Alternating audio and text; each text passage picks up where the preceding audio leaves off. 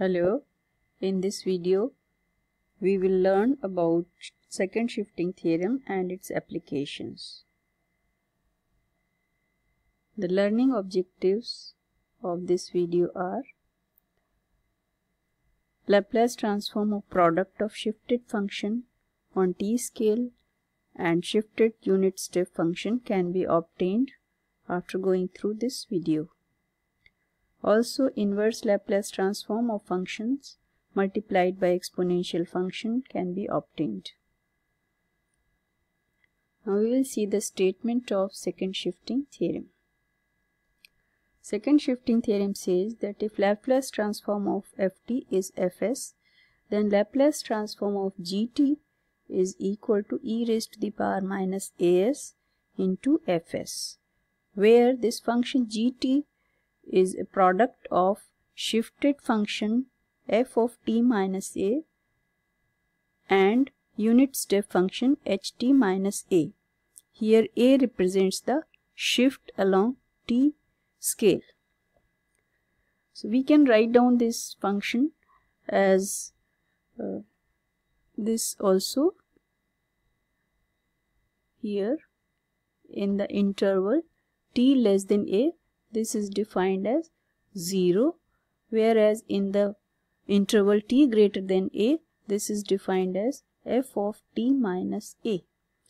This definition of gt comes because of the multiplication of this function ht minus a, which is a unit step function, and it is shifted on the t scale by an amount a. So if we want to find out the inverse Laplace transform, then we can take the inverse of this and it will represent the inverse Laplace transform.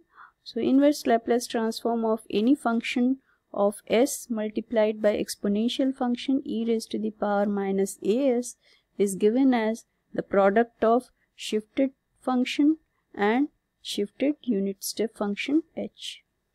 Now we will see some examples how we can apply second shifting theorem to find out Laplace transform of gt defined in this manner. Then later on we will see the proof of second shifting theorem. So let us solve some questions based on second shifting theorem. First question is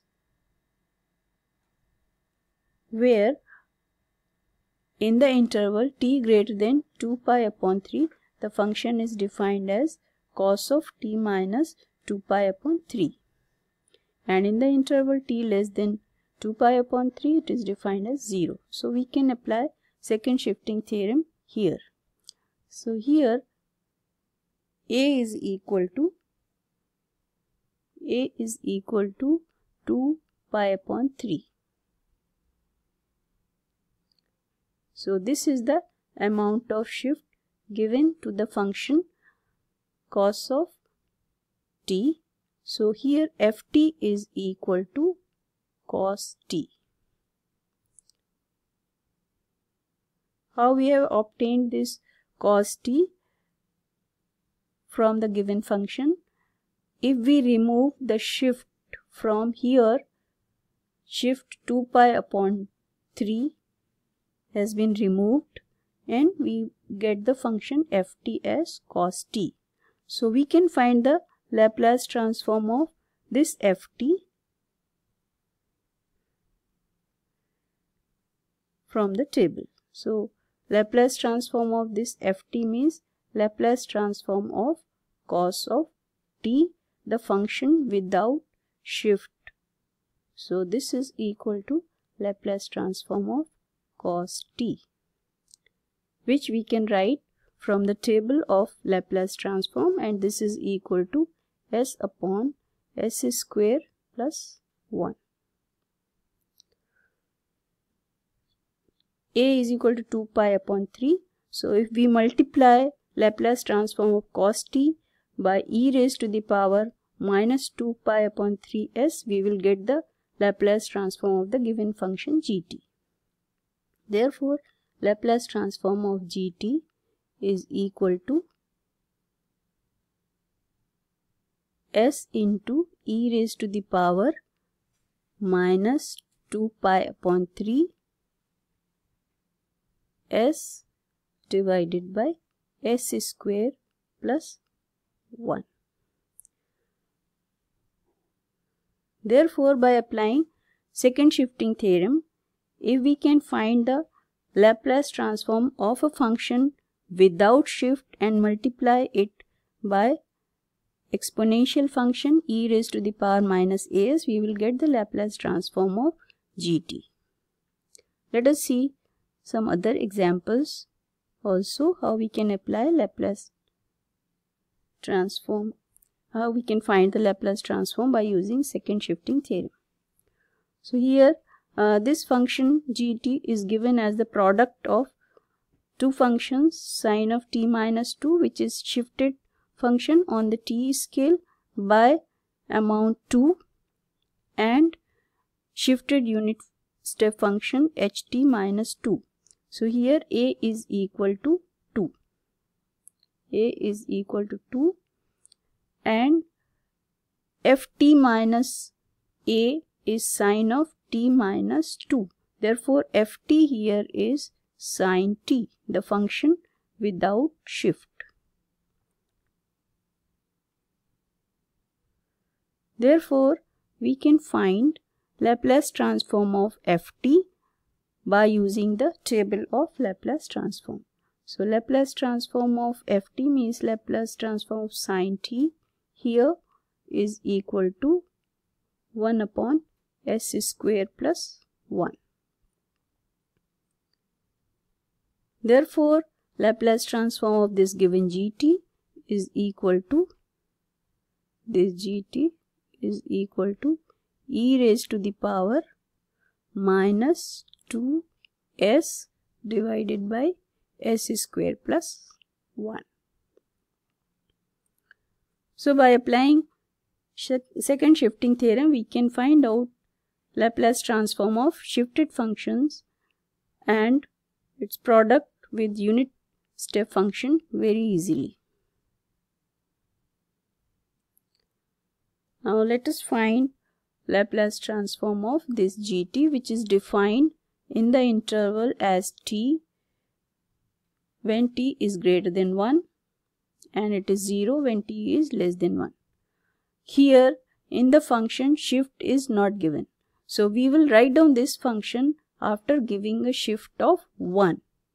So, this function can be written as equal to t plus 1 minus 1. So, the function remains same, but we have introduced the shift of amount 1 here because this is defined in the interval t greater than 1. And here it is 0 in the interval t less than 1. So, what is ft here? Ft is equal to t plus 1. This is the shift. So, a here is equal to 1, which is the shift, and ft, the function without this shift, is equal to t plus 1. Therefore, fs means Laplace transform of this ft is equal to Laplace transform of t plus 1, which we can write down from the table of Laplace transform, and using linearity property of Laplace transform, as this is equal to Laplace transform of t plus Laplace transform of 1. So, this is equal to Laplace transform of t is equal to 1 upon s square from the table, and Laplace transform of 1 is equal to 1 upon s. Therefore, Laplace transform of this given gt we can write down now. Laplace inverse transform, Laplace transform of this gt. We are finding Laplace transform. So, this is the Laplace transform of this gt. We will write down. So Laplace transform of gt is equal to, we will multiply this fs by exponential function with this a. So this is equal to e raised to the power minus s into 1 upon s square plus 1 upon s. This is the Laplace transform of this given function gt. Now we will see how we can apply second shifting theorem to find out inverse Laplace transform of given function of s, and these functions are multiplied by exponential functions of s. So let us see how we can find inverse Laplace transform of this function. Here first we have to identify fs. In this given function, fs is equal to 8 upon s square plus 4, and a is equal to 3 if we compare with the second shifting theorem statement. So first we have to find out ft here. So ft means Laplace inverse of fs, which is equal to inverse of 8 upon s square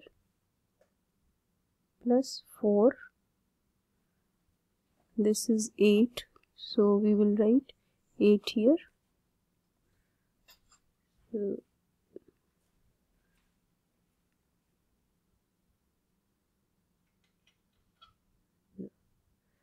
So which is equal to 8 into Laplace inverse of 1 upon s square plus 4. And inverse Laplace transform of 1 upon s square plus 4 is equal to 1 upon 2 sine of 2t, which we can write down very easily by using table of Laplace transform given in the PDF form in the section resources. So we have found ft. Now we have to give it a shift of amount a, which is equal to 3 here. So we will write ft minus 3. ft minus 3 here is equal to 4 into sine of 2t minus 3. So we have replaced t by t minus 3. So what is inverse of this given function is equal to this given function e raised to the power minus 3s divided by s square plus 4 is equal to 4 sine of 2t minus 3 multiplied by unit step function, which is shifted by amount 3. So this is the final inverse Laplace transform of the given function of s. Now in this video there are some questions which have been given, which you can do yourself by using the same concept which we have discussed here in solving some questions, and then we will go through the proof of second shifting theorem. So now we will see the proof of second shifting theorem. So we will find Laplace transform of gt, which is defined earlier in the interval 0 to infinity. This has been subdivided into 2 sub-intervals. So by definition we can write down Laplace transform of gt as this integral from 0 to infinity e raised to the power minus st gt dt, which we have to break into two sub-integrals because of the definition of gt into two sub-intervals. So 0 to a, value of gt is 0. So this integral will be 0 plus integral from a to infinity e raised to the power minus st, and in this interval a to infinity, value of gt is f of t minus a, the function with the shift a. So value of this integral is equal to 0, and value of this integral is 0. So this, and it will reduce to this integral. So we have to evaluate this integral e raised to the power minus st ft minus a, integral from a to infinity. To evaluate this integral, we will make some substitution. If we put t minus a is equal to some other variable u, which will give you dt is equal to du, and t is equal to u plus a. So we will substitute this, and then we will get Laplace transform of gt is equal to integral from 0 to infinity e raised to the power minus s, and in place of t we will get u plus a, f u du. Now here e raised to the power minus as is not dependent on u, so we can take outside the integral sign. So this will become e raised to the power minus as into integral from 0 to infinity e raised to the power minus su into fu du. Here this is du, so let us write down this as du.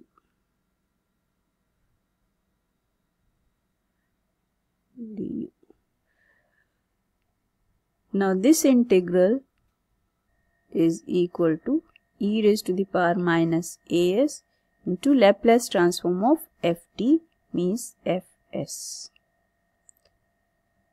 So we have proved second shifting theorem here. Thank you.